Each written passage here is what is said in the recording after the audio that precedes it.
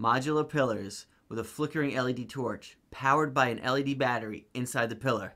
That's this week on Tabletop Witchcraft.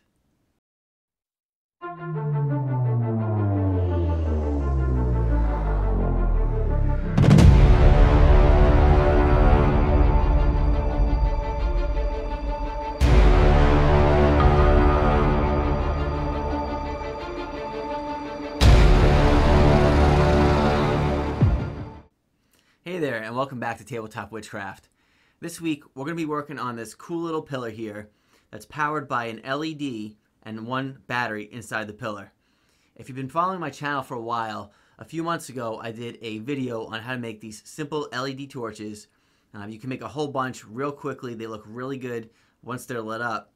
And I had a use for some pillars with some torches in the upcoming campaign, and I didn't want to see the battery out the backside of the LED torch.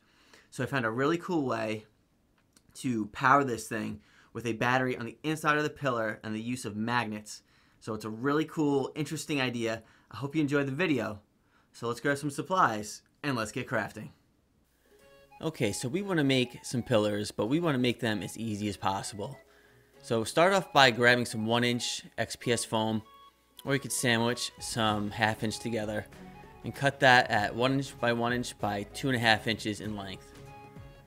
And to make sure that all of my grout lines sort of match up, after I get that layout on the first column, I transfer over to the second, and then for all the subsequent columns I just put them in between the two and use the lines on either side to match those up.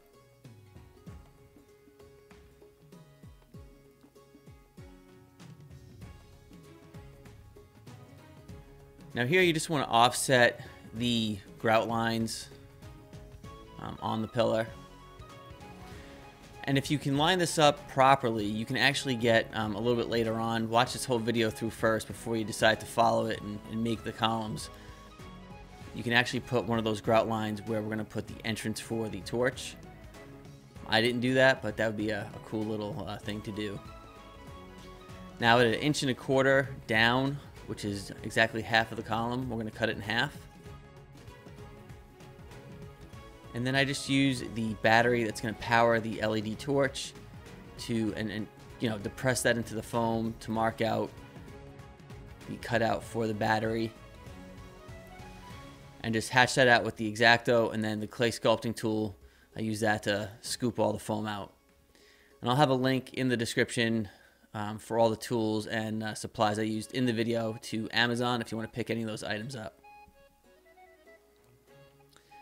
Now using the X-Acto right in the dead center, this is what I was talking about earlier, you could actually make a grout line there and it will hide that even more. So just keep that in mind.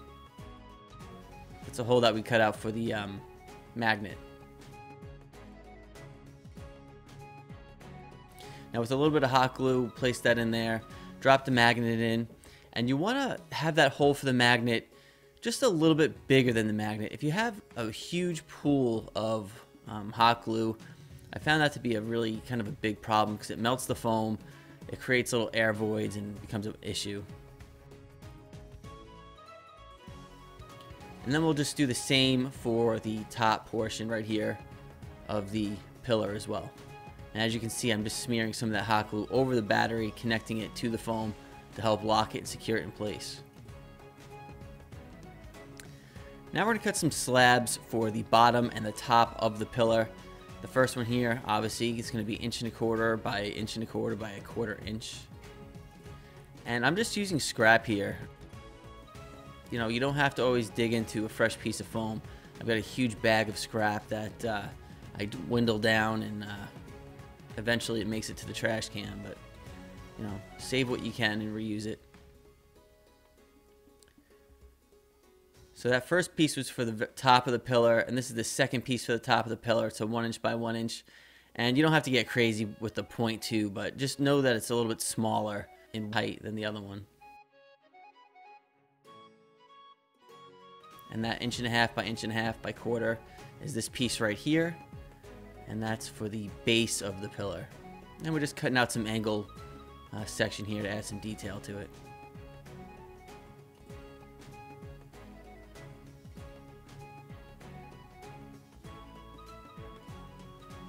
Now we glue the base on the bottom, this 1 inch, the 1 1/4 by 1 1/4 to the top, and here's the small little 1 inch piece. And as you can see, you know, it's not as thick as the one below it.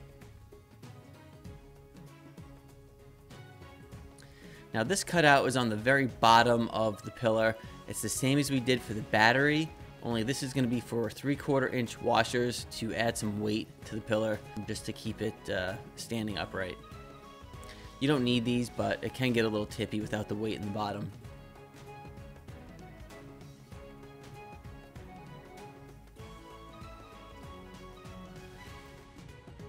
Then I Mod Podged the entire thing, a mixture of Mod Podge and black paint. And I like to do inside the battery compartment, you know, because that's going to take a little bit of abuse over time, and the bottom as well. And when I was all done, I really kind of wanted a little bit more detail in the brick itself, so I decided to age these a little bit, chip out some of the brick, and then I just took a Q-tip with some Mod Podge on it and touched those up.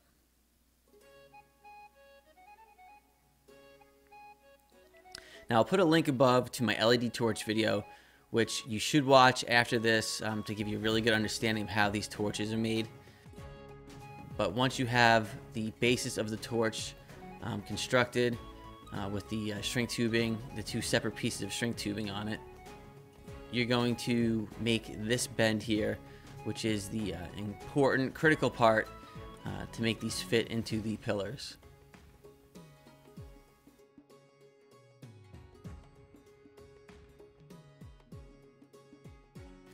And this isn't really hard to do, just, you know, follow along, take your time. You're going to need 2 pairs of needle nose pliers to do this.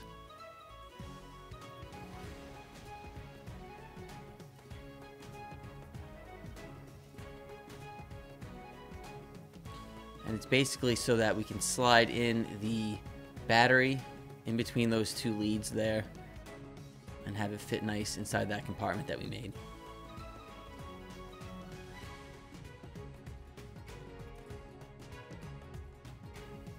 Just like that. Super simple, super easy.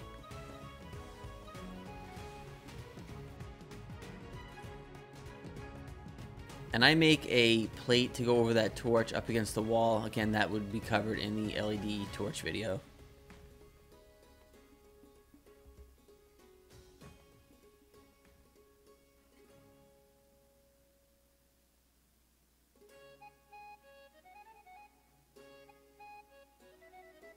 And the nice thing about these batteries is I did a test on them, and I had over 100 hours of runtime before they really start to dim on me. Now for the paint job. I cover pretty much 100% of this piece with that graphite gray. And then as you can see in the background, I just do 3 separate dry brushes, a little less with each one. This is the pewter gray by Apple Barrel. I do probably close to an 80% coverage over the whole pillar with that. The folk art linen, which is this one, maybe a 20% to 30%. Really trying to catch the edges there. And then with that last lightest color, I just do the edges on the pillar. And don't worry about how bright that might look, because as you can see here, once we hit it up with the wash, it will really knock down that color and darken it up quite a bit.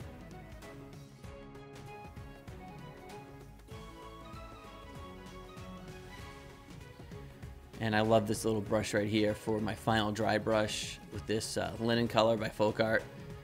You can really get some nice edge, I guess, highlighting on it.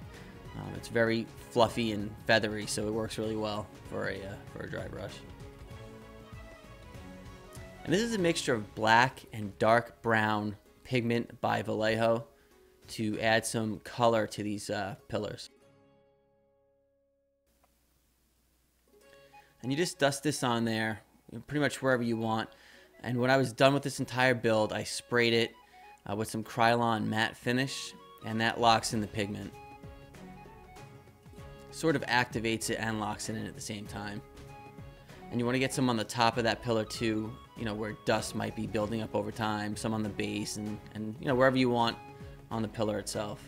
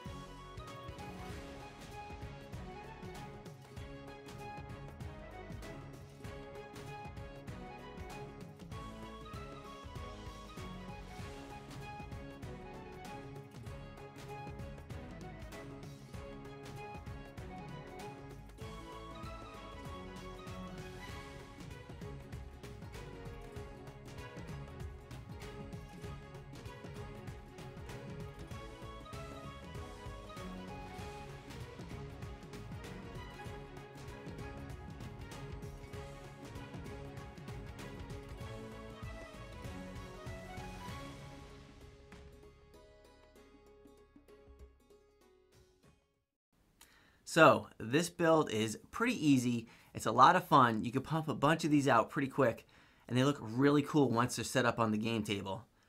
Now, if you've been following my channel for the past few weeks, you would have noticed the Imperial box video that I did actually just last week. And that was a really fun build. It's a build where you would see an Emperor give a thumbs up or thumbs down at the end of gladiatorial fights.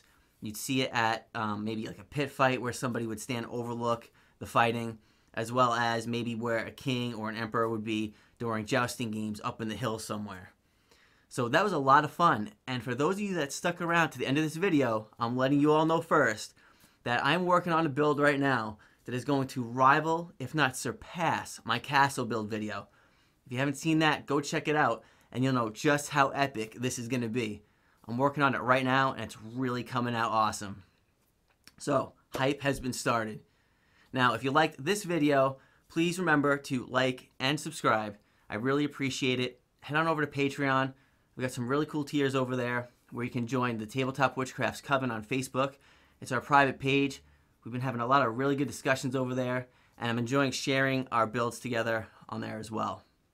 Also, in the description, check out the merchandise, t-shirts, mugs, towels, all that great stuff. Help support the channel. I really appreciate it. And until next time, I'll see you around.